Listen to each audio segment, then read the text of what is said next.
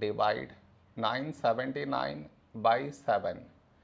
To do this division, we should frame it in this way. 979 here, 7 here. This is your step 1.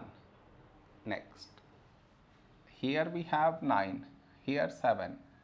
A number close to 9 in 7 table is 7 ones 7.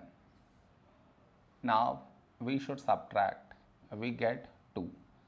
After this, bring down the beside number, so 7 down, so 27. A number close to 27 in 7 table is 7 threes 21. Now we subtract, we get 6. After this, bring down the beside number, so 9 down, so 69. A number close to 69 in 7 table is 7 nines 63. Now we subtract, we get 6. No more numbers to bring it down, so we stop here. This is our remainder, this is our quotient.